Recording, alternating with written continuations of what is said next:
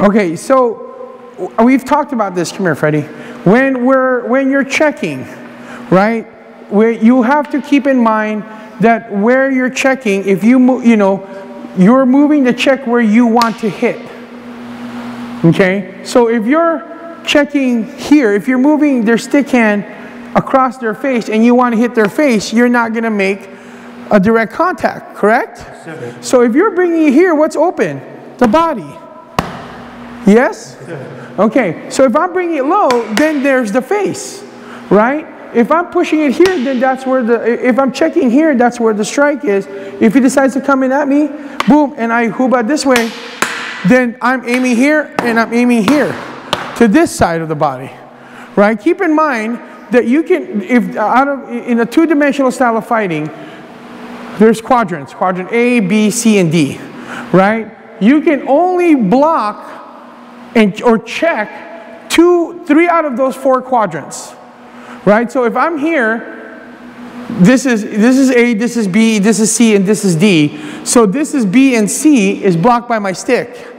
I can either pick one of the other two remaining quadrants, correct? So if I'm checking here, over here, Raymond. If I'm checking here, back up. If I'm checking here, that means this is open, right? If I'm checking here, that means this is open. If I'm blocking like this, one of these two is open. Does that make sense? So back over here, Raymond. You're blocking light. Okay. So if he's striking me here, there's my block. I'm blocked here and here. That means this is open. This is open. This is open. Right? Does that make sense? So you have to. This is why I told you guys, Kawi, the third level of the Kawi is telling your opponent where to go. Right? So again, so if he's striking me here, so then this is my block. This is blocking. This is wide open, correct? But his hand is still here, so he tries to check my hand here. That's when I go this way, right? So again, you have to determine where you want your strike to go, not just checking for the sake of checking, right? Because remember, I told you guys in a previous video, checking creates opportunities. Right, but where's that opportunity, right? So again, if he's striking me here, boom, this is my block, that means this is covered, this is here, right? Now, obviously, it's hard for me to get to this side from this, right? Well, here's the trick. Instead of my stick going here, I bring him to my stick. Right? So that's what checking does. It creates opportunity. Again, you can only protect 3 out of the 4 quadrants. You can't protect all 4, right? But then there's an opening.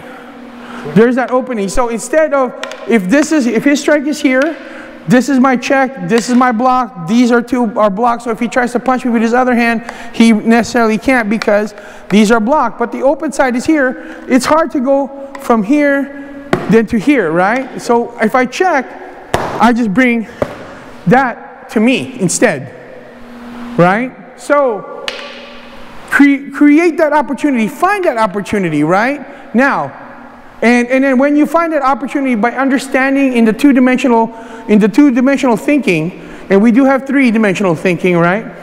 But in the 2-dimensional thinking, this is the 4 quadrant. 1 is the open spot. Depending on where you put his checking hand, his stick hand, excuse me, right? If I put it here and his hand is low, that means this is wide open, right? If he blocks this way and he puts his hand here, that means this is open, right? If I push this, if he goes low and he blocks here, that means that side is open. Does that make sense? All right.